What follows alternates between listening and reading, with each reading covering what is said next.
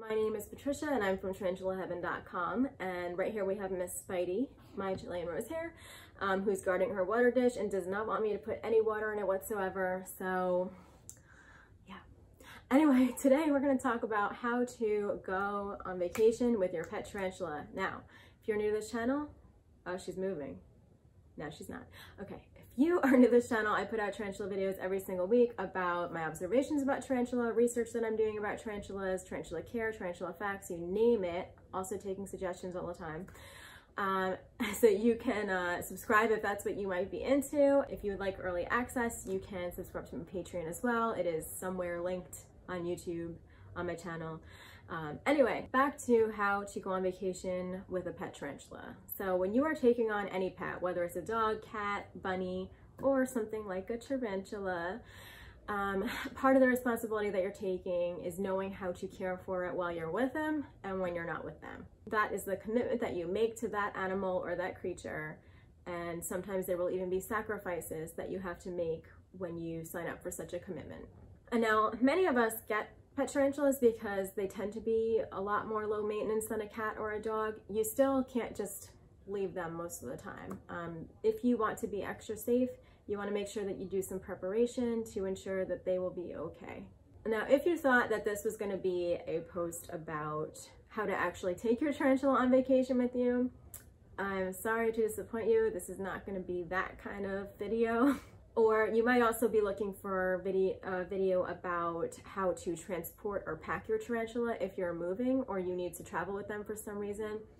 That's not what this is about either. There are actually tons of great tarantula YouTube videos about that, but this is not that video. This is more about the preparation so that your tarantula will be okay while you are gone. The interesting thing about this is that it's kind of a mind game. A lot of the times we are the ones that make ourselves crazy about this. 99% of the time, your tarantula is going to be fine if you leave 1 to 2 weeks. There is a 100% chance that you will go away and your spider won't give a damn.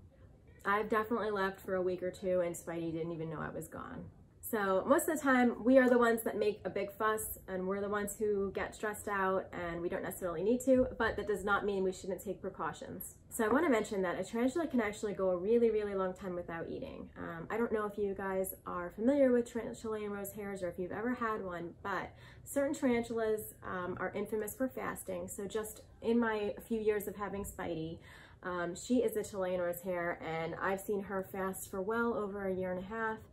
And she's been fine. You know, her eating resumes when it feels like resuming, or she'll molt, or whatever she's gonna do. If you have an older tarantula and you're familiar with their molting cycles, you'll know that they can be perfectly fine and not eat for months, or maybe a year like Spidey. So they're cool. When you have a younger spider, they need to eat a lot more frequently, but generally you could leave them for a week or two and nothing bad's gonna happen to them. However, I will say that water's a bit different for them. Tarantulas do need to be hydrated, so it's always really important that even if you cannot feed them right before you leave, to definitely make sure they have a full water dish so that they can drink when they need to. If you are leaving for an extended period of time, for perhaps longer than a few weeks, or if it's really warm where you live and the water might evaporate very quickly, what you might want to do is get a family member or friend to stop by every few days and just refill the water dish. Don't have them mess with any feeding stuff if they are too scared or don't want to, but the water is pretty important. So just having somebody stop in and just give them some water when they can is really, really important. Another really important precaution, you know, it can be nice to give them a meal before you leave, but generally you want to do this a few days before you leave just in case something happens. There's always a chance that your tarantula might be going in pre-molt and might start fasting, or the prey will burrow and get away from the tarantula and then it'll be loose around the tank. You do not want to leave any uneaten prey in the tank, especially when you're going on vacation, because there's always a chance that your tarantula could start molting, and then it'll be really, really vulnerable to whatever prey is running around in their tank. So you might think that you're doing a really, really nice thing by leaving them a cricket or something in their tank while you're gone, but you might actually be putting them in severe danger. So don't do that. If you have to feed them, try to do it a few days before, just so you can monitor what's going on in the tank or get that prey out of there in case they hide or something like that.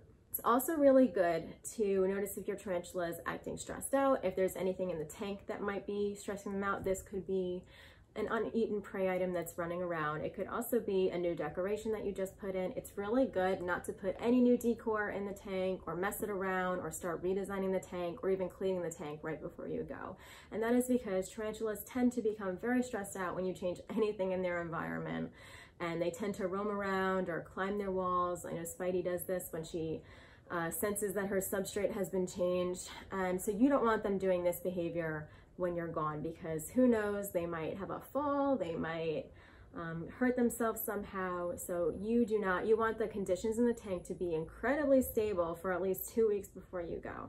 So if you do have to give your tarantula a tank cleaning, do it at least 2 weeks before so that they have a substantial amount of time to readjust to their new surroundings, and they're not going to be in that crazy frantic climbing phase or rearranging phase while you're gone. You want them to be really settled and very calm so that you can avoid them having an accident. Another really important preparation, and I see this quite a bit unfortunately in tarantula groups, is that if you are leaving for an extended period of time, even if it's just a day or so, you want to make sure that their tank is also situated in a place where it will be free from pets or kids. You don't want anything to be threatening. So like I said about the inside of the tank, making sure the environment and conditions are stable, you want to do the same thing with what's going on outside their tank. You also want to keep them away from environmental disasters that might hurt their safety. Things like direct sunlight or heat. You want to keep them away from anything that might be a danger to them or might cause them stress or make them unhappy.